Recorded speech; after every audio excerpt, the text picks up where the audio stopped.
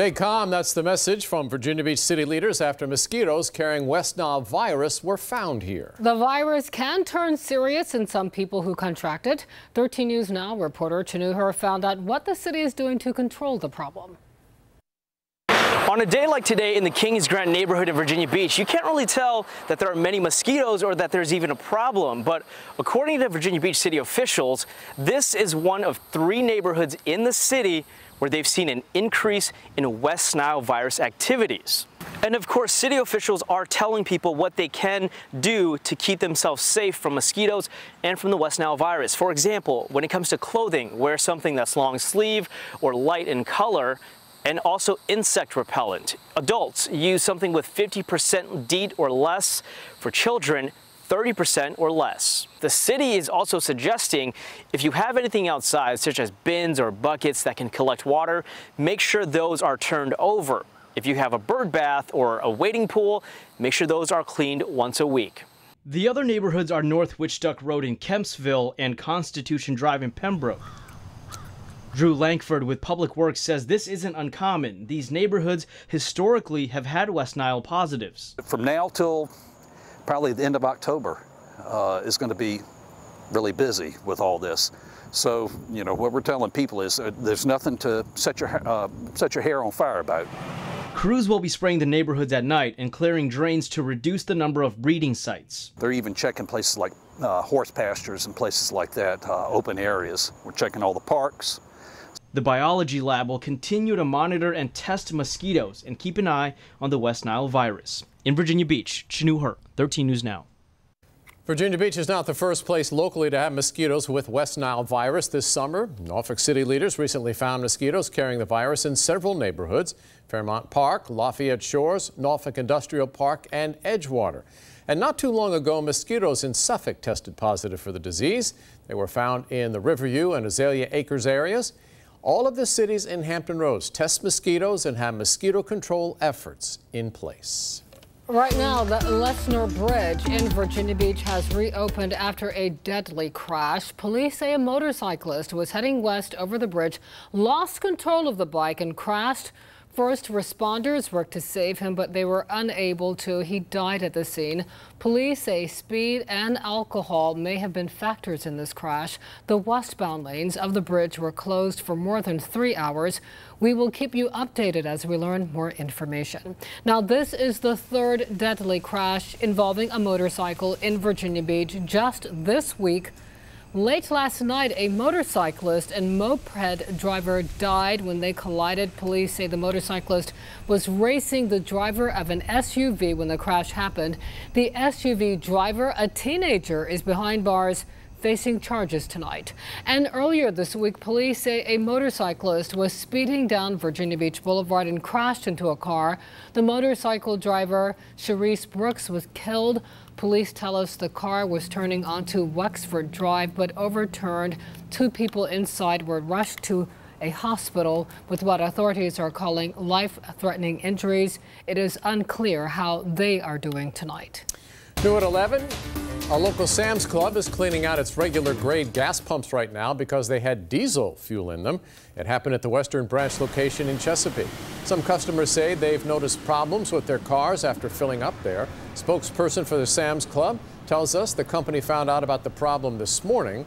She told us the affected tank serves other businesses, not just Sam's. We don't know what other businesses those are. Sam's Club has shut down the pumps while they clean them out. If you filled up there and got diesel instead of gas and your car is having a problem, contact management at Sam's Club. Tonight, the man police believe shot 6 people over the July 4th holiday weekend at the oceanfront is back behind bars. A judge denied Ladarius Trisvan bond this morning. Police say he is the man walking by in this surveillance video. He was shot just seconds before someone started shooting into a crowd. But the video doesn't show who pulled the trigger. Trisvan is charged with malicious wounding and other crimes. The 6 people who were hurt are all out of the hospital now. We've learned new information about the man whose body was found in a Virginia Beach lake last week.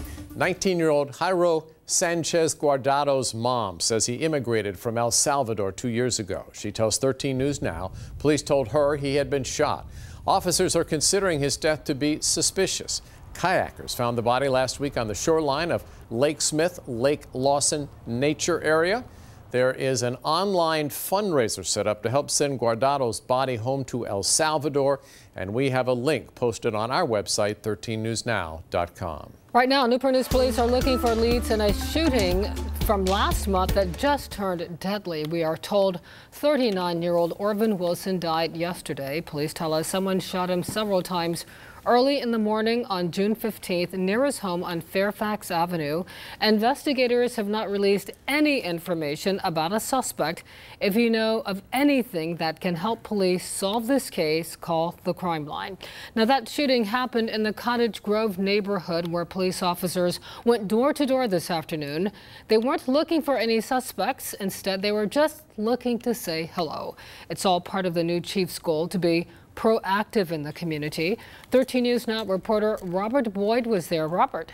Well, Regina, this is the second time Chief Steve Drew has done this sort of thing in less than a month on the job, and it definitely won't be the last. He says he wants residents to get to know his officers on a personal level, which he says will go a long way to fighting crime.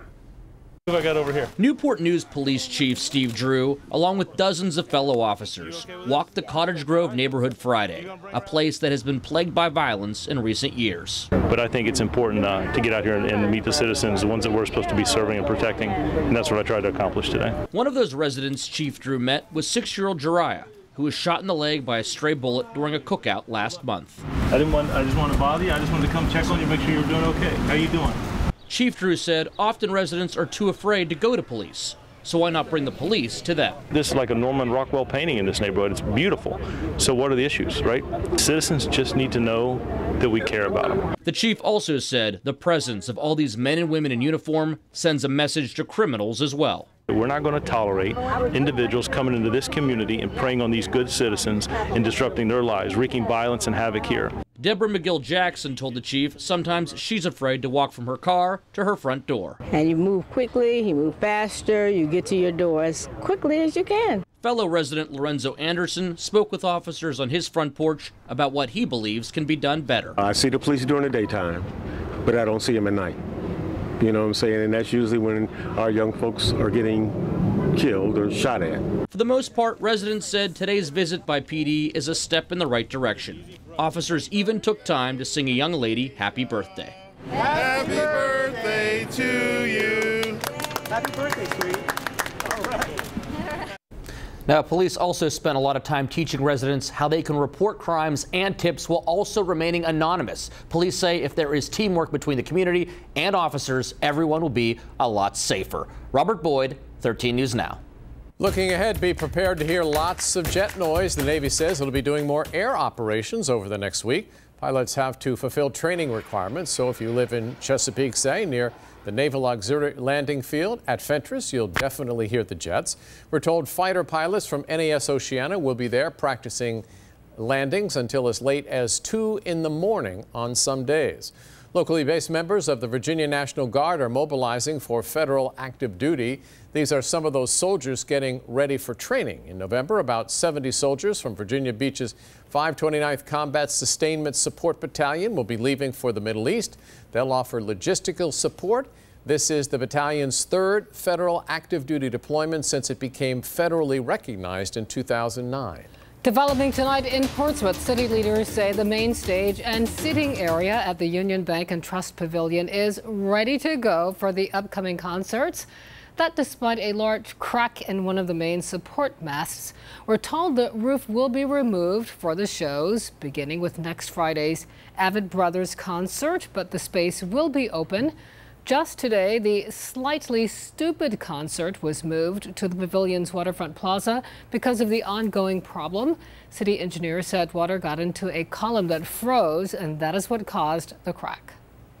Taking a live look right now over 264 at Newtown Road. The traffic pattern here is about to change as crews work to improve the 264-64 interchange. Take a look at your screen. This affects eastbound traffic. Exit 15A, which puts you on Newtown toward Kempsville Road, will close Sunday night. It should reopen Monday morning, but at that point, the other exit at Newtown will close until next year. All traffic will take 15A and can either turn left or right onto Newtown Road. That's because crews will be demolishing and replacing the existing exit ramp.